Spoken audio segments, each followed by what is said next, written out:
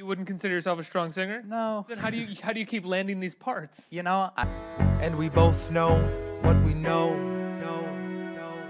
I keep fooling everyone. I really have no idea. It works out. You're fooling like pretty important people. Yeah, I guess so, you know? And we both know what we know. Wait, they keep hiring me. I don't know. It's their prerogative, I guess. Yeah.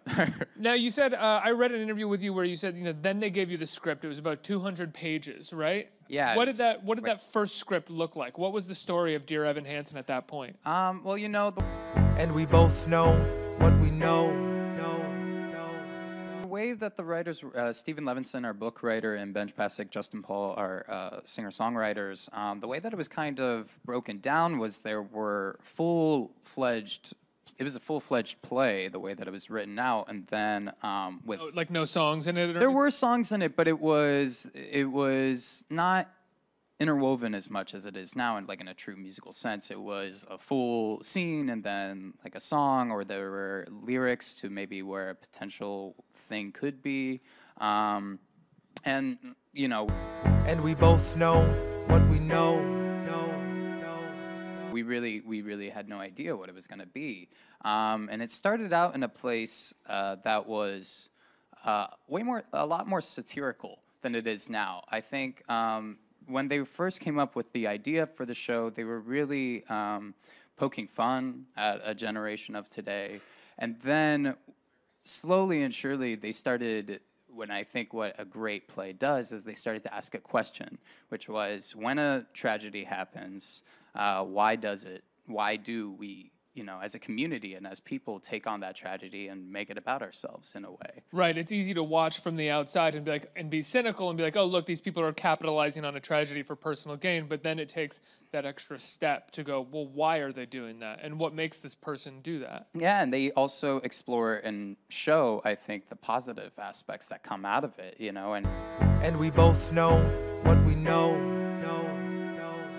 How, And we both know what we know.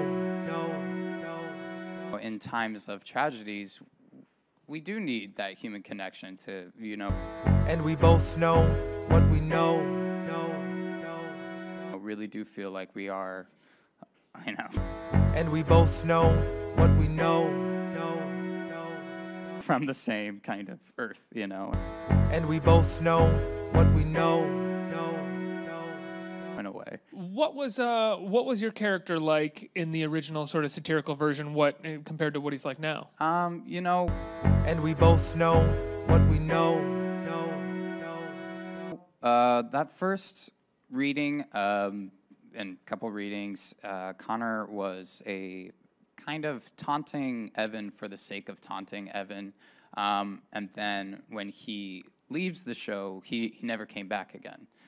And then you pushed yourself in there. You're like, no, I think I should come back more. Like maybe I'm just on stage all the time talking to him. No, what happened was I fooled them enough where they're like, oh, let's give them more material, And we both know what we know. No, and then Let's give him a song. no, it goes hand in hand with that. They started asking the questions as to why is he the way he is, and then they, And we both know what we know. started adding some things, and then they brought on this aspect of, And we both know what we know. what if Evan's imaginary friendship with Connor actually did play out in a way, and And we both know what we know. they have full-blown conversations, and what would that be like, and what if we gave Connor a song, and And we both know what we know. what would it be if Connor kept pushing Evan to keep going with this lie, and yeah,